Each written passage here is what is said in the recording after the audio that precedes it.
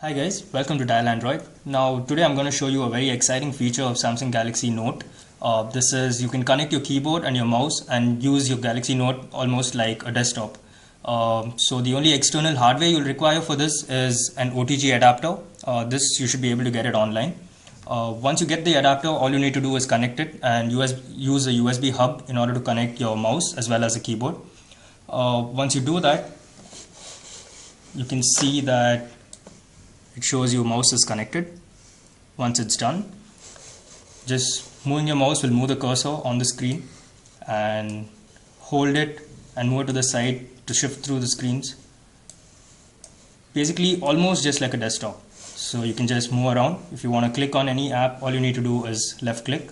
So yeah, and in order to go back, you need to click on the right click button, that is for back.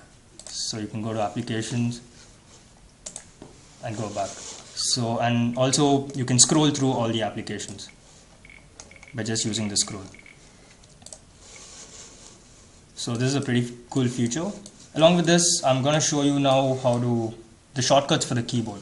So once you have the keyboard, your options button on the screen, this is played by F1 as well as F10. And so see, this gives you options. Next, to click again, it's enter. So and you can just like scroll around by using up the arrow keys. And to go back, it is escape. So there are some shortcuts that may actually help you.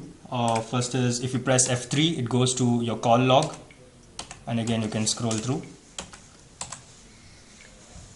And if you have a multimedia keyboard, you can use the volume up and down scroll so the volume increases. Okay, now home button.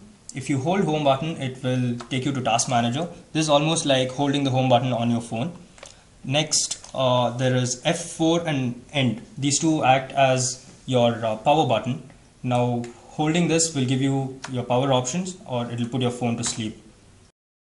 So to unlock your phone when it's locked, you can press home button twice. This will take you to voice menu. Now you can use the voice menu or just press escape in order to go back.